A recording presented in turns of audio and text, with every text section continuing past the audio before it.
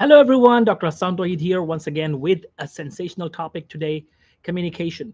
And there will be so many subparts of this video that you will see gradually, and you will be able to learn about communication. I will give whatever information I have acquired over the years about communication. I have been studying the topic of communication for over a decade now. And whatever I have learned, I'll share it with you today in different sections. So you will see some short videos one by one of the same session, and we'll cover so many things about communication. So we start with what is communication? What is communication? Remember, communication is the transfer of information, exchanging ideas, or understanding each other. In easy words, I can say understanding each other. If I understand you but you don't understand me, that means I lack communication. Vice versa. If if you understand me but I don't understand you, then either the problem is with you or problem is with me in listening.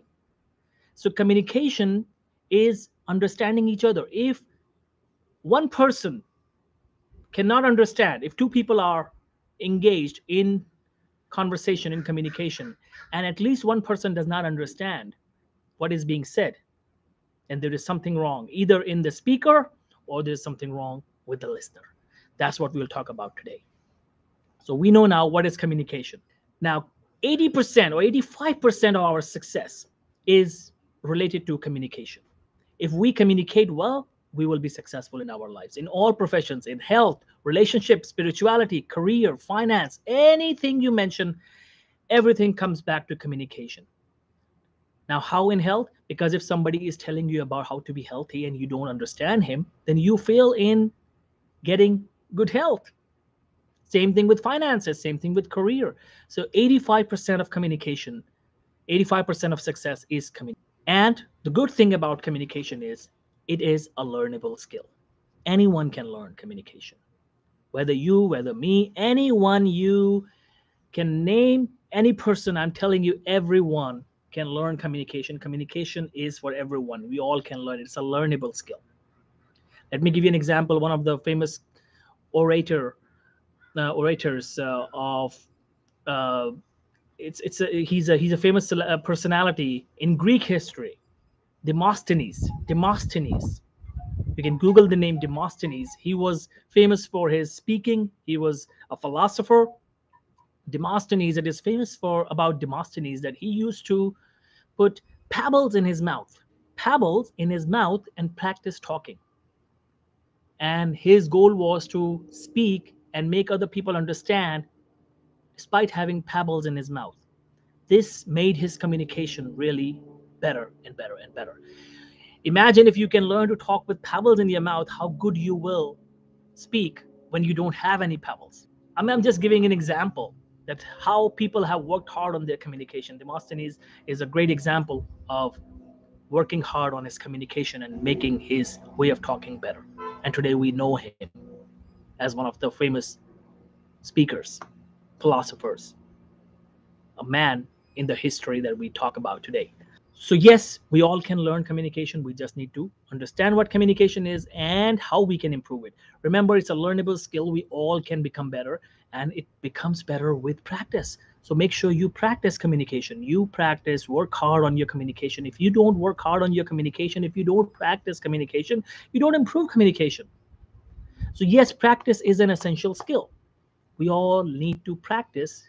Now, there are components of communication. In order to communicate, what are the modes of communication? Yes, there is one way, as you can see, me talking. This is one way of communication. Most people think that just talking is communication, which is not true. Talking is not communication. Communication has 4 components: speaking, listening, reading, and writing. I'll repeat again: speaking, listening, reading, and writing.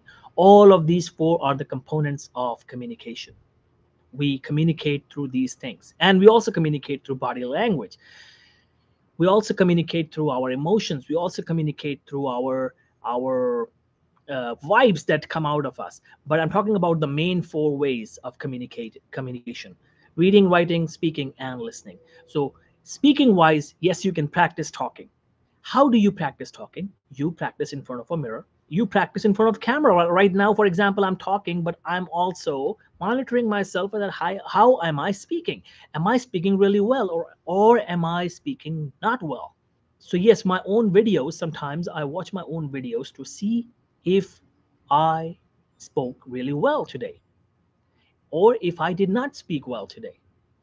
And when I don't feel satisfied with the way I have spoken in a video, I try to improve myself. I become better. I practice more.